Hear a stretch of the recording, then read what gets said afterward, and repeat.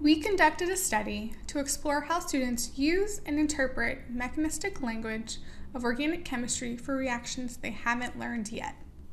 At U Ottawa, the organic chemistry curriculum is organized by governing pattern of mechanism rather than by functional group.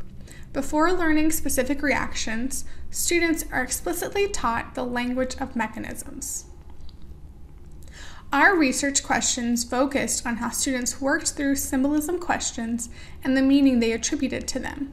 We conducted 29 semi-structured interviews with students after they had received instruction on mechanisms, but before they had learned specific reactions.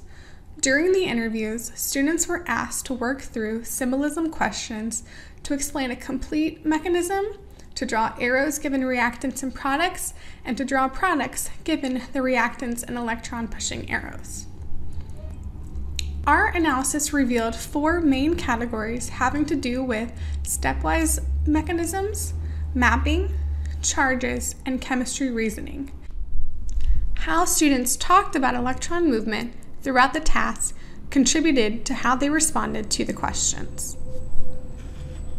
Students frequently talked about electron movement as they worked through the task. For example, even though Mila didn't draw the correct arrows, she started the arrows at electron pairs or bonds and pointed them to atoms or bonds, demonstrating her attention to electron movement. Some students drew stepwise mechanisms, explaining that both charges needed to be explicit before they could be neutralized.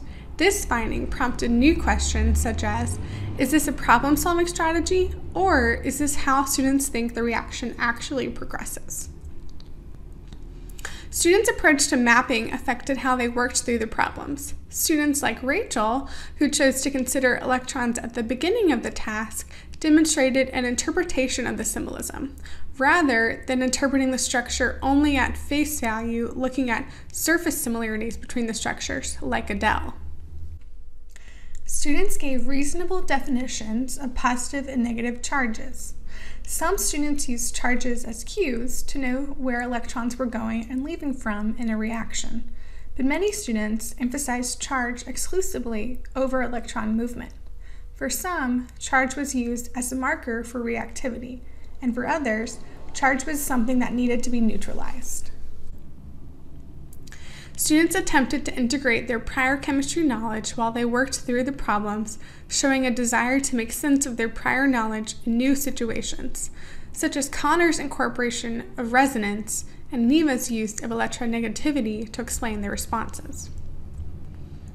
Our findings show that students are thinking about how to draw arrows in products based on the knowledge they have and not just using electron-pushing formalism mechanically.